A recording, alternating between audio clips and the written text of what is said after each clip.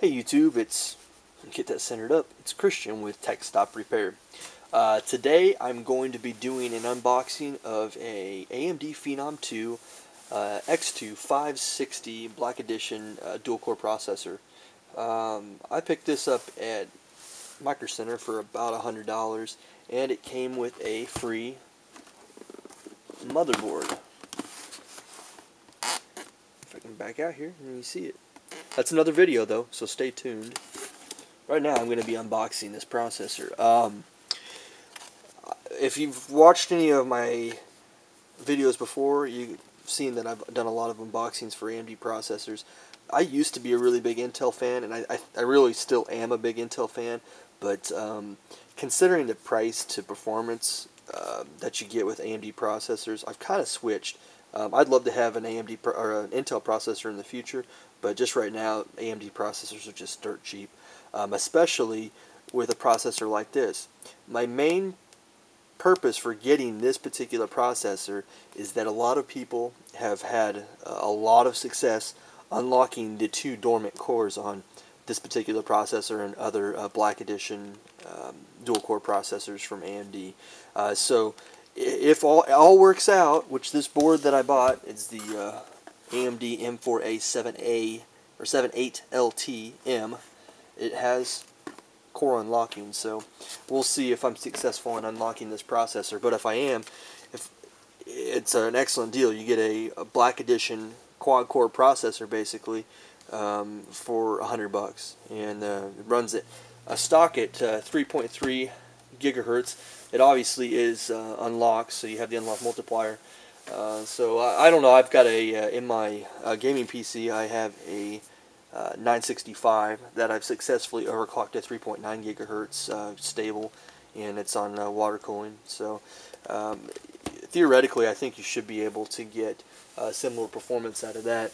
So it's a dual core processor, runs stock at 3.3 gigahertz with a hyper transport of 4,000 megahertz.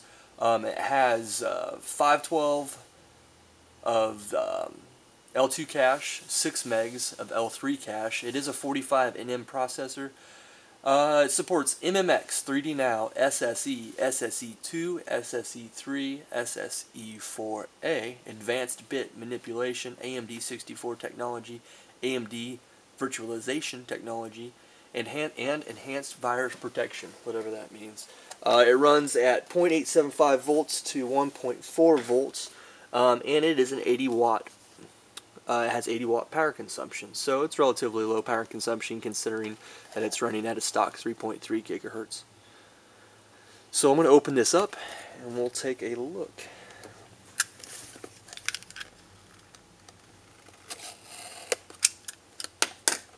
If anybody's got a Micro Center close to them, I highly recommend them. Right now, for the last year and a half, it seems like they have a buy an AMD processor and get a motherboard for free, so you really can't beat that. Kind of curious to see, this box is a little bit smaller than my Black Edition quad, so I'm wondering if it comes with the same heatsink with the heat pipes on it. Let's take a look at that first and see. So we had the processor there, as you can see, instructions, and I do have a sticker for all of you who know that I love the stickers. This one actually came with a sticker, unlike that 6-core processor that I unboxed a while back. Oh, look at this. Little mini CD with AVG antivirus on it.